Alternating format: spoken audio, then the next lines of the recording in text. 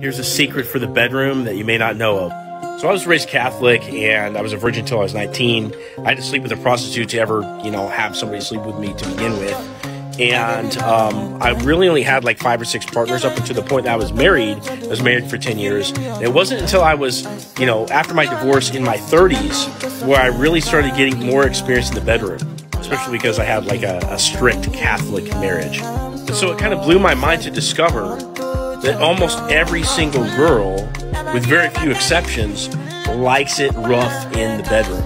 And we as men can be weird about that because we don't want to hurt the girl. We definitely don't want any allegations of abuse or anything like that.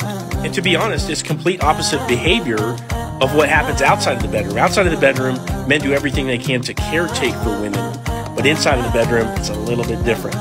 So it becomes this warming up process to start to, embrace the fact that you should be more dominant and more aggressive in the bedroom.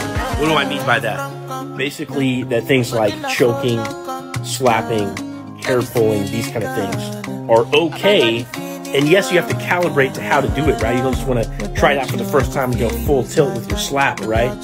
But these are things that, generally speaking, women want. And if you're holding back because you're like, I don't want to hurt you, or you don't want to have to deal with that tension of being the aggressor, I can promise you that you're actually not delivering that experience that that girl is actually looking for. So use your intelligence about this stuff. Don't go overboard. Everybody has to calibrate to a new reality from the old one, and you have to feel your way out. You don't want to do something that is uncalled for, but be brave and be willing to try new things, because at the end of the day, you want to give that girl the experience that she wants. Drop your thoughts in the comments, like this video, and check out my others up here.